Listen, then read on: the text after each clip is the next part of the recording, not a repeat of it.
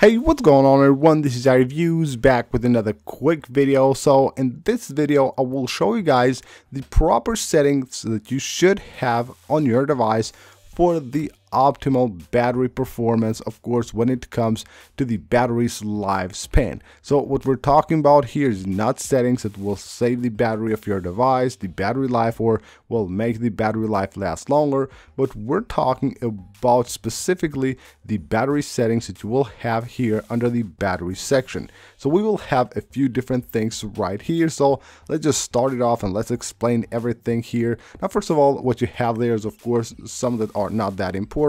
Battery percentage, you can enable it or not, it will just show the percentage right there. You will have the low power mode, which you can enable at any time, but I don't suggest using it when your battery is actually charged enough. Then you will have here a few different suggestions that your device will automatically show based on how you have configured the other settings of your device. And then we're moving to the important part right here, which is the battery health and charging. So under battery health, what you will see is the state of your battery, the maximum capacity of your battery, and the cycle count, which means that how many times your battery has actually been charged from 0 to 100%, and that, of course, even counting if it has charged, let's say, twice from 50 to 100, then again from 50 to 100, that's one cycle. So 100% battery is one cycle, doesn't matter from which percentage to which you charge. Now what's important here, of course, you cannot change anything here, but what's important is this part, so you need to keep an eye on this. If it drops under 80, that means that you will have to actually replace the battery because your device won't perform as it should. And then go to charging right here, and we have a few different options. So we have optimized battery charging right here, which basically will stop charging your iPhone at 80%.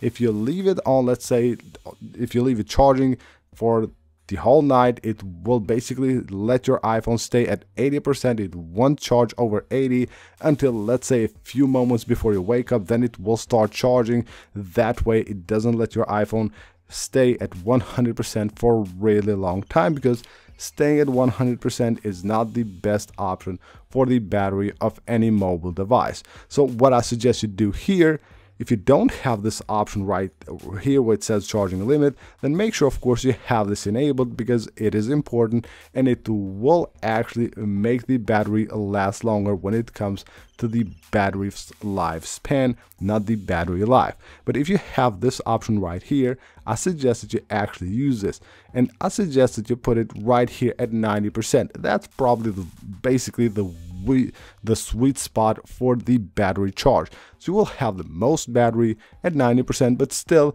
it won't charge at 100%, which means that you're saving the battery life of your device, and again, you're getting a ton of charge with 90% on the newer devices. Of course, you will go through the day without a problem. And then you will have the last option right here, which is clean energy charging.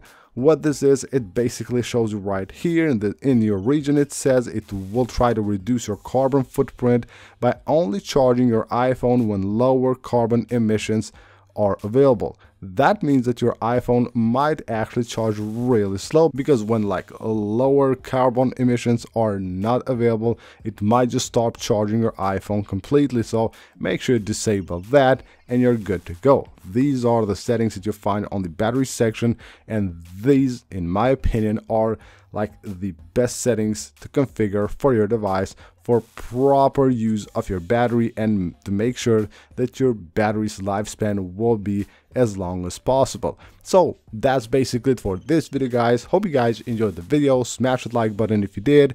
Of course, subscribe for more videos, and I'll see you on the next one.